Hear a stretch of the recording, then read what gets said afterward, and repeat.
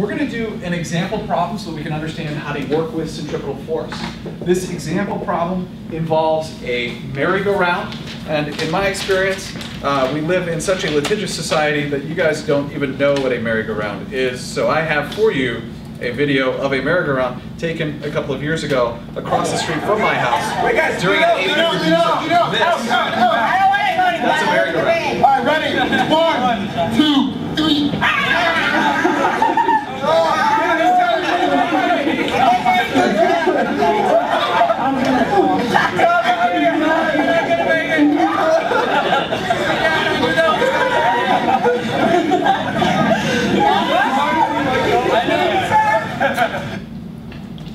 That's a merry-go-round.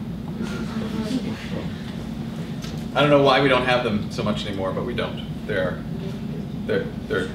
evidently dangerous, just like teeter-totters. There's all sorts of dangerous things. All right, so in this example, we're going to do page 261, practice problem number 3.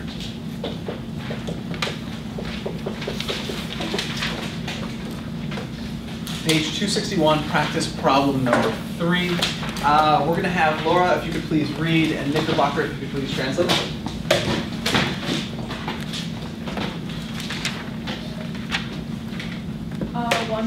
An 18.5 kilogram dog. Stop. Acid dog. 18.5 kilograms.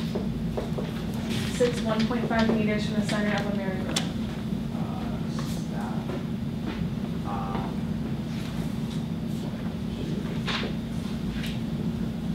Equals 1.5 meters. I don't. That's fine, let's leave it for a minute. All right. If a merry-go-round rotates at an angular speed of 6.5 radians per second. Stop. So omega is equal to 6.5 per second. What is the force that acts on the dog to maintain its circular motion? So force. Okay, so the dog is over here, and the distance from the very center of the dog is 1.5 meters. So Knickerbocker, what do you think that is?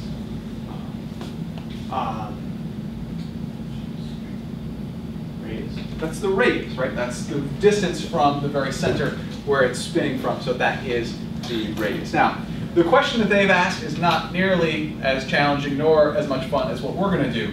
We're going to figure out the coefficient of static friction between the dog and the merry-go-round. I think you all agree that the dog is not holding on to the merry-go-round, right? True. So there is a coefficient of static friction between the dog and the merry-go-round, which is helping to hold the dog on the merry-go-round. What is our next step, please? Strauss.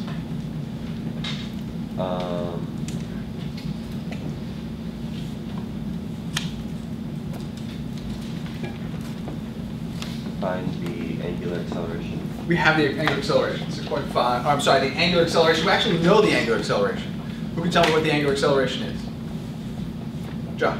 0, because we're at a constant angular velocity. I know it's been a little while, because chapter 5 was about energy, chapter 6 was about momentum, but this goes back to using stuff we learned in chapter 4. Grimmer. We have to draw a free body diagram. We have to draw a free body diagram. We are going to review using free body diagrams. Class, step 1, draw the free body diagram. Step 2. No. Label. No, that's part of drawing the free body diagram. Who can tell me step 2? Break forces into components. After we've broken forces into components, class, the next step is to? No. Redraw the free body diagram. Let's start over from the very beginning. Step 1. Step 2. Break forces into components. Step 3. Step 4. Step 5. Sum the forces in one direction is step 4. Step 5, sum the forces in the other direction, which is perpendicular to the direction to sum the forces in. So remember, we have our 5-step process. Okay, we need to now draw our free body diagram. Josh, give me a free body diagram for the dog on the merry-go-round. Okay. So I develop and then the force going left towards the center Is? force in. Which is? So I'm going to put this centripetal force that's right here in the free body diagram. That's my plan. Is that a good idea? No. No, it's never in a free body diagram. Yes, you guys are going to feel compelled to put a centripetal force in the free body diagram. Class, is a centripetal force ever in a free body diagram? No. No!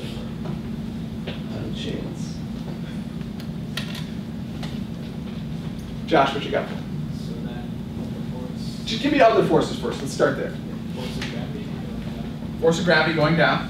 and the force of pushing up. Force normal going up. Okay. Those are clearly two forces that are going to be acting on the dog. Other forces acting on the dog. Nick. Force of friction inward. The force of what kind of friction? Static. Static friction. Okay, the force of static friction acting inward. Now, the force of static friction is what prevents the dog from sliding off the merry-go-round. Great. We've drawn our free body diagram. Class, do we have any forces to break into components? Any forces to break into components? No. So we don't need to redraw the free body diagram. So what is our next step? Please. Come. Sum the forces in the y direction. Go ahead. Force normal minus force of gravity Equals? equals the mass times acceleration in the y direction. Good. What's the acceleration in the y direction? 0, so it'll equal 0. So force normal minus force of gravity equals 0. Keep going. Force normal, then you can add force of gravity to both sides. You get force normal equals force of gravity, which equals mass times acceleration due to gravity. Good. Class, do we know the mass of the dog? Yes. Do we have a numbers dependency? Not anymore. Good. So we're not going to plug in the mass. Why would we do that? Yes, Andy. Why is there not a force applied? What would be applying a force? I mean, it's spinning, so isn't there something that's like wanting to push him out? Shouldn't there be like a force outward? Ah! Force outward. Okay, what would be causing him to go outward? I don't know what it is. It happens. Like Question. Yes, Meredith. Wouldn't it be like kinetic friction on the merry-go-round? No, the kinetic friction is if he's moving relative to the merry-go-round. Headland. Someone pushes it outward, just inertia. There's nothing pushing the dog outward. Remember, the inertia of the dog tries to keep the dog moving in a straight line. Your interpretation of this is that it's moving outward, but the dog doesn't go outward. The dog tries to move in a straight line, just like the number we did in class where you were sitting in the car, not wearing your seatbelt. You collide into the right-hand door, not because you move toward the door, but rather because the door moves toward you. The dog doesn't move outward. The dog tries to move in a straight line. The dog is continually moving inward toward the center of the circle rather than moving in a straight line, and it's the centripetal force that is moving that dog inward. All right. Now, we've drawn our free body diagram. We didn't have anything breaking the components. We summed our forces in the y direction.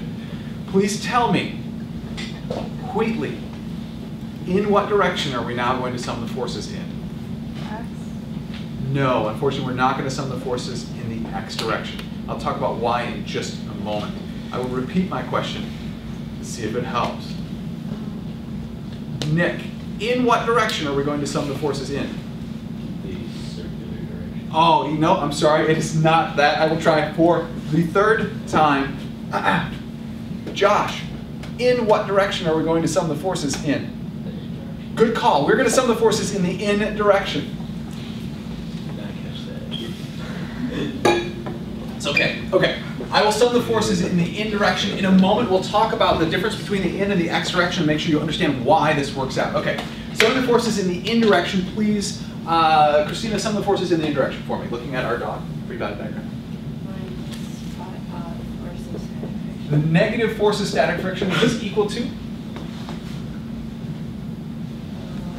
Remember, this is the net force in the in direction is always equal to?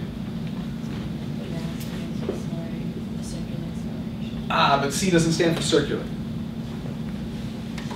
Centripetal acceleration, the acceleration in the direction, which is the centripetal acceleration.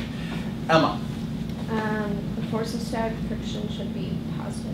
Notice, the force of static friction is inward, which is positive. We have such an ingrained habit that to the left is negative, to the right is positive, etc. You need to realize when you sum the forces in the in direction, you throw that all out the door. In is positive, out is negative. So it ends up being the positive force of static friction. So let's talk about for a moment the difference between summing the forces in the in direction and summing the forces in the x direction in this particular case. So we have our dog on the merry-go-round, the dog represented by the piece of tape. He is spinning, we'll have him going this way. You can see as he's spinning, he's in different locations. So right here is where we drew our free body diagram. But we could draw the free body diagram at any location when he's here. So we could have drawn the free body diagram right here. In this particular case, class, what direction would the force of static friction have been? To your right. What about if the dog were right here?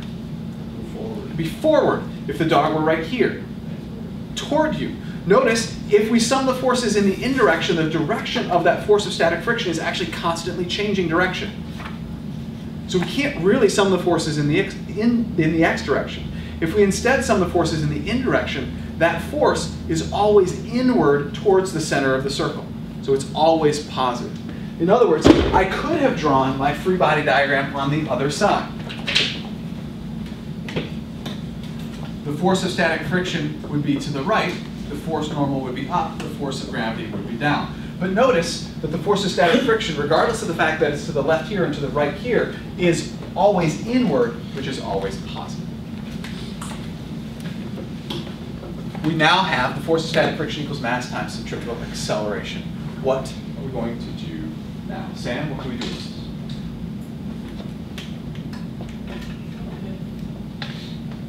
So we're trying to find mu and The coefficient of static friction, correct. okay.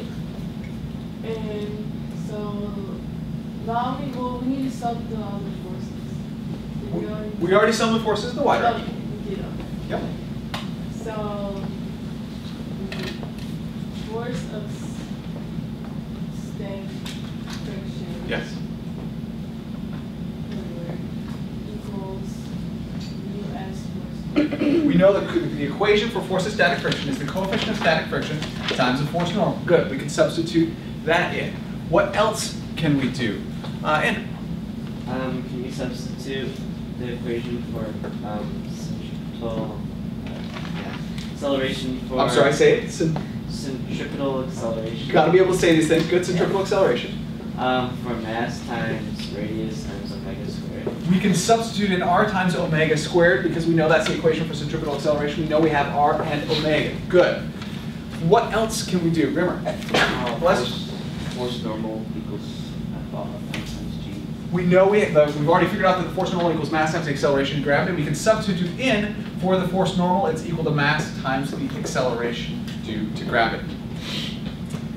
Connie. Everyone brought mass to the party.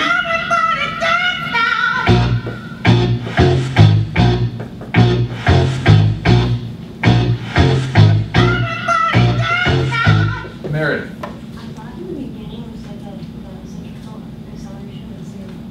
No, we said that the angular acceleration is equal to 0. The angular acceleration is equal to change in angular velocity over change in time. Right, because the change in angular velocity is what's 0. So it's the angular acceleration which is 0, not the centripetal acceleration. Good. So we've figured out the coefficient of static friction. It is equal to r, which is 1.5 times the angular velocity, which is 6.5, which we square divided by g, which is 9.8. The coefficient of static friction. 6.4668 with sig figs, we get 6.5. 6.5, what, Andy, what are the dimensions on the coefficient of static friction? In other words, the answer is the coefficient of static friction between the dog and the merry-go-round is 6.5.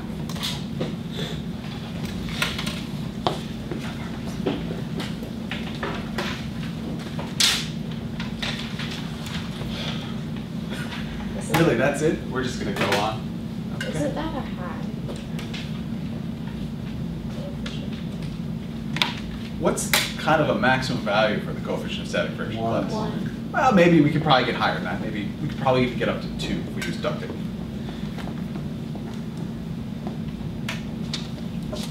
Therefore, what happens to our dog. Headler. Rolls off. Dog isn't going to stay on the merry-go-round. Our book abuses this dog. Look at what they've done. They put this dog on the merry-go-round. They set him up for failure. There's no way this dog could stay on. 6.5 coefficient of static friction. This dog is going to fly right off that merry-go-round. They didn't think what they were doing, did they? We took this problem, we went beyond this, what the problem stated. We figured out what's actually happening to the dog. They just said, figure out the net force acting on the dog. No, we know. The dog is not going to stay on that merry-go-round. Someone needs to report this book to PETA. I cannot believe it. Okay, so what, in this particular case, is the centripetal force acting on the dog, or trying to act on the dog, to keep the dog on the merry-go-round? Wicked.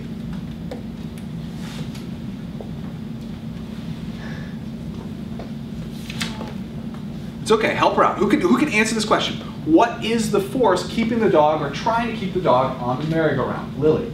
Static friction. The force of static friction. Remember, the centripetal force is the net force in the indirection. It's not a new force. In this particular case, the centripetal force, the net force in the indirection is the force of static friction. So that's what the centripetal force is in this particular case.